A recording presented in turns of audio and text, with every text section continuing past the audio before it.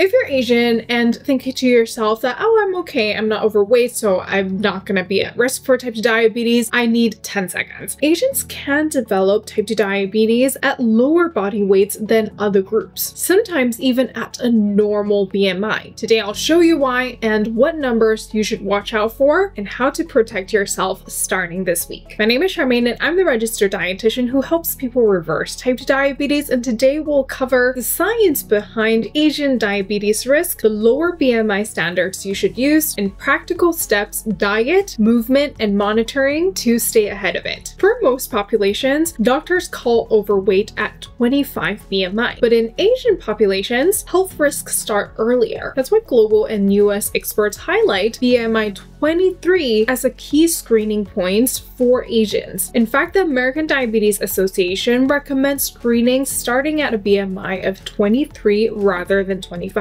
if you are Asian. So why the special cutoff? Because at the same BMI, Asians tend to carry more body fat and visceral fat, the kind of fat that sits in your organs and drives insulin resistance. That's part of the so-called thin fat phenotype, normal weight on the outside but higher fat inside, or they call metabolically overweight inside. So what's happening under the hood? Higher visceral fat and ectopic fat, which means fat stored in the liver and around the heart, can impair insulin sensitivity. This affects insulin's ability to move glucose from the blood into the cells. Studies in South Asian and East Asian groups show more liver and pericardial fat even at lower BMI, which helps explain earlier insulin resistance. There's another layer. In East Asians, beta cell function, which is the pancreas' ability to produce insulin, often contributes to more diabetes risks than other groups. It's been found that in the setting of insulin resistance, East Asian are more prone to impaired beta cell function at an earlier stage compared to other groups. For many Asian populations, risk categories shift downwards. For example, it's been recommended that at a BMI of 23, Asians should start diabetes screening, and if your BMI is at 23 to 27.4, it's already at an elevated risk window, and if your BMI is over 27.5, you are already at high risk if you are Asian, according to different WHO standards. WHO is World Health Organization, and these ranges were created differently because different ethnicity at the same BMI may have different risks and level of fat percentage. Waist size also matters as well. Waist circumference and weight to height ratio can flag risk even if BMI looks normal. And research shows that some Asian groups may carry the thin fat pattern from youth influenced by early life nutrition and growth. Now, what does this mean for you who are Asian? Here's a practical, evidence-informed checklist. Number 1, make sure you screen earlier. I think everyone should get screening for type 2 diabetes. However, if you are at a BMI of 23 or higher, you must ask your clinician for screening for your A1C, fasting glucose, fasting insulin, or oral glucose tolerance test, and especially if you have a family history of diabetes. Number 2, track the right metrics. Don't over-rely on BMI. Also consider your waist circumference and your A1C, or even have a short-term CGM to see your post-meal blood sugar spikes. Number 3, reduce ectopic fat. Changing your diet to a higher fiber diet, lower saturated fat diet can help change the ectopic fat. So even if you're not fat outside, if you are fat inside your organs, having a high fiber diet can help you tackle this problem. Make sure you limit highly processed foods, especially highly processed meat, because that is actually one of the ultra processed foods that increase risk for type 2 diabetes the most. Make sure you build more muscles, move often, and get enough sleep. Sleep is so important for glucose regulation. Aim for at least 7 to 8 hours of sleep and have great stress management. Will also help you balance your blood sugars as well. So quick question. If you're asking, hey, I'm Asian and I have a BMI of 22, am I safe? Not automatically. BMI is one clue, but family history, waist size, blood test, and lifestyle all matter. And also, if you're asking, does this apply to all groups of Asians? Now the answer is risk varies by different groups. For example, some data show that South Asians face particularly high diabetes prevalence and more abdominal and liver fat at lower BMI, while East Asians show more beta cell limits. Asians can face type 2 diabetes at lower BMIs because of more visceral or ectopic fat at a given weight, and there's differences also in insulin secretion as well. Make sure you apply the checklist that I mentioned to stay on track and improve your insulin sensitivity. If this helps, helped, make sure you hit the like button and subscribe so more people can see this video and get checked early and prevent diabetes in the long run. And if you want to learn how you can reverse type 2 diabetes or reverse pre-diabetes, make sure you watch my free reversing diabetes training. Link is in the description below, and I'll see you guys there.